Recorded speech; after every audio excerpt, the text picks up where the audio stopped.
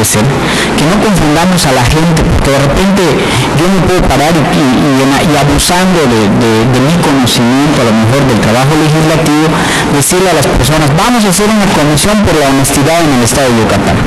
Y todo el mundo nos va a decir que sí, que es muy buena esa comisión y que nadie debe de estar en contra. Está bien, nada más que cuál va a ser la labor legislativa de una comisión por la honestidad.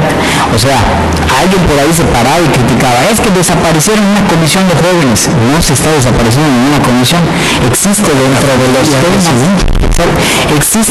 de los temas que están perfectamente señalados ahorita, nada más que el trabajo legislativo en materia de jóvenes se da desde una perspectiva en un mismo grupo laboral que tenemos.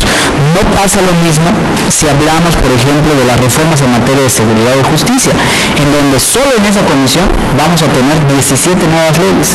Si yo lo veo desde políticas públicas, desde el Poder Ejecutivo, pues seguramente en materia de jóvenes yo muchas cosas tengo que hacer todos los días. En materia legislativa es distinto.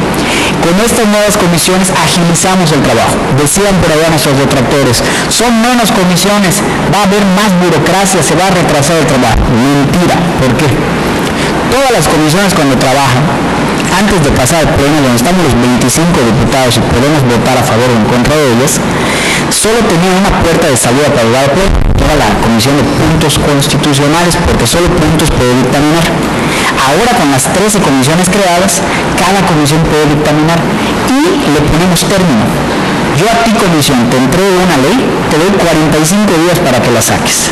Es decir, si cada comisión tuviera hoy una iniciativa a estudiar, tiene 45 días para presentarnos al Congreso del Estado 13 nuevas iniciativas. ¿Qué significa que sean 13 nuevas iniciativas, Alex? Que hay periodos legislativos que por sí solos solo han hecho en 3 años 13 iniciativas. Fíjate. Entonces, solo esto es... quería comentar, porque bueno, parte de los detractores para este congreso decía que mucha juventud iba a ser mala en cuestión de que no tenía la experiencia legislativa. Está rebasando la expectativa. Está rebasando toda la expectativa. Y es que vale la pena decir que solo las reformas de materia penal hay un montón, mucha materia de la cual se va a hacer. Lo dijo aquí Sergio Cuevas, el consejero jurídico del Congreso del Estado, están promoviendo así que la unidad, la concordia, la coordinación entre el Poder Ejecutivo y Legislativo para adecuar el marco jurídico y fomentar la economía, la mejoría económica del Estado de Yucatán. Bueno, regreso, voy a un corte y seguimos platicando aquí en el punto de vista. ¿Qué seguimos? Sí. Seguimos. Bueno, ok. Voy a hacer un pequeño espacio, no le digo a Mauricio no se vaya, vamos a platicar rápidamente con el presidente municipal de Valladolid, don Gonzalo Escalante Alcocer, que nos visita, y créanme, nos visita con un equipo de jóvenes muy trabajadores, entusiastas. La verdad es que bueno, se habla muy bien de este alcalde porque es un hombre joven, un hombre muy comprometido, hizo una gran campaña, es la primera vez que está con nosotros. Y bueno, Gonzalo, muchas gracias por venir y desde luego pues esta es tu casa. No, hombre, al contrario, Alejandro, muchas gracias a ti y a mi punto de vista que nos da la oportunidad de compartir con ustedes, con Mauricio, con Enrique. Y escuchabas un momento lo que decían de la juventud, ¿no? Y este grupo de jóvenes que nos acompaña y el resultado del trabajo que nos comentaba Mauricio se espera de esta nueva legislatura. Yo coincido en que a los jóvenes, cuando se les da la oportunidad y la responsabilidad, nos demuestran que pueden hacer muchas cosas. Maravilloso, pues ahí está. ¿Cuántos años tienes, Gonzalo? Estás muy joven. Yo tengo 40 años, soy de 1970. Sabíamos, ¿no? Estás la generación del cambio. Gonzalo, los principales retos que te has encontrado ahora sí que en esta administración Valladolid, que además, bueno, venía con una buena dinámica, ¿no? Te dejaron una buena plataforma. ¿Cuáles son los principales retos que tienes? Pues bueno, como yo creo en muchas partes del estado, del país y del mundo, tenemos allá pues muchas necesidades en nuestro municipio, altas expectativas de la gente que espera que nosotros podamos pues, resolver, si no bien todas, porque es entendible que no tenemos una varita mágica para hacerlo de la noche a la mañana, pues sí muchas de las que tenemos allá. En estos 2 meses, poquito más que llevamos ya en el Ayuntamiento de Valladolid encabezándolo, pues vemos que las solicitudes de empleo, ¿no?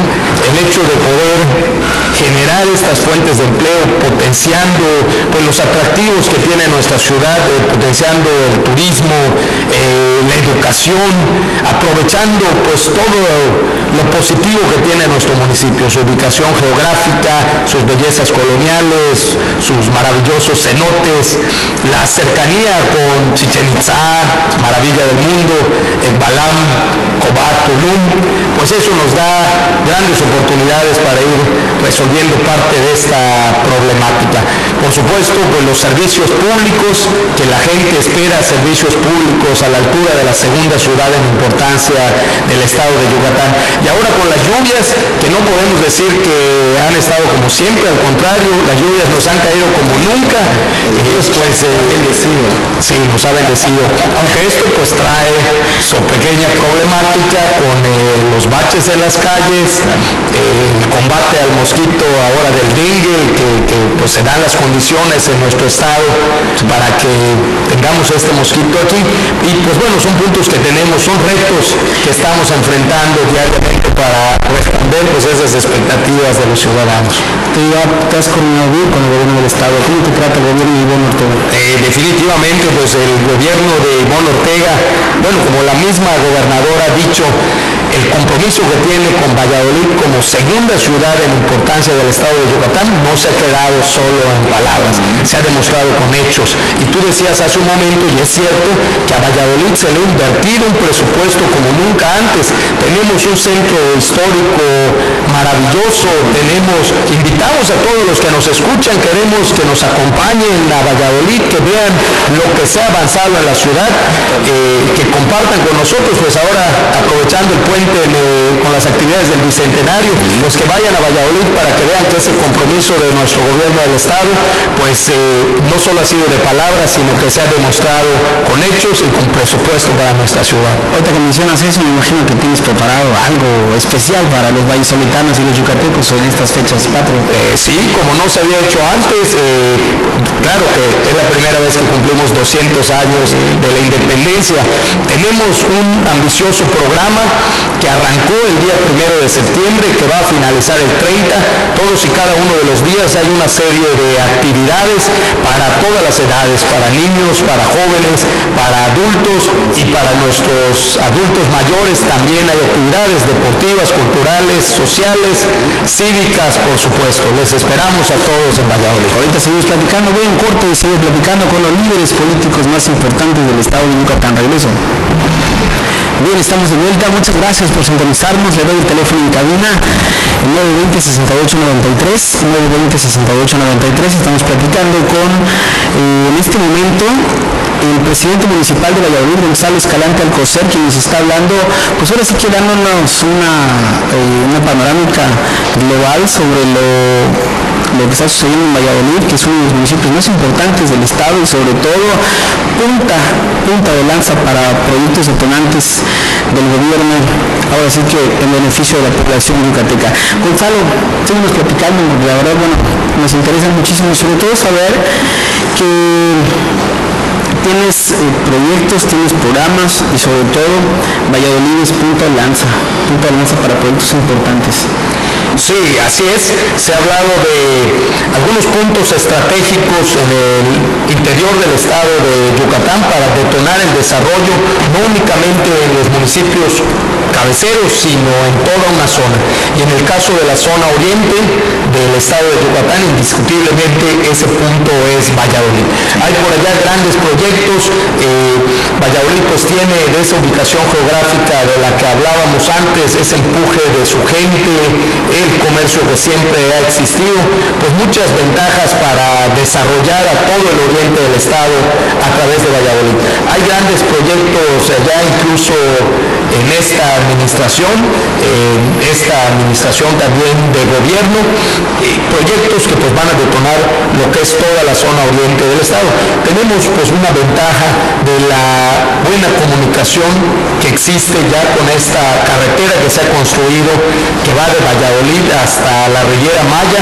Ahora pues se ha hecho una gran inversión en el último tramo que es Valladolid-Chemash.